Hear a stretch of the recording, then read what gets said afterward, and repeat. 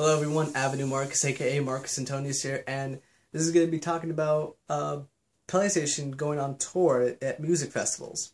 To explain, they're actually going to be putting up a little spot at the music festivals that they're going to be at, and they're going to be showing off the games that are going to be coming out, which that's pretty cool.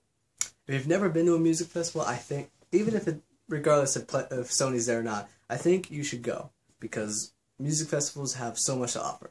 Not only do they have the good music, depending on what you're into, there's so much more to do. You can, win stuff and go to autograph signings. I remember my first one was Mayhem Fest, and that was so much fun, and we actually moved around just to see different people, and it was really fun.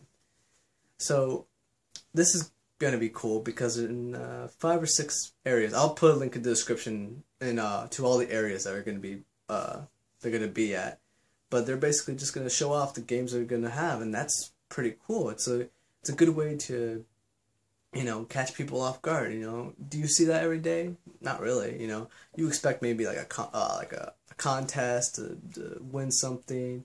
Obviously, a couple merchandise stores. Obviously, like food and beverage stuff.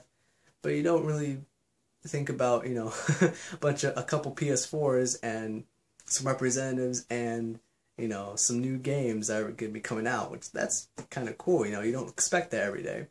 So I'd say it's a good move. It's a unique way of advertising themselves, and I'd say it's all right. But we'll have to see. Obviously, I'll leave the dates and the cities that they're going to be in the description.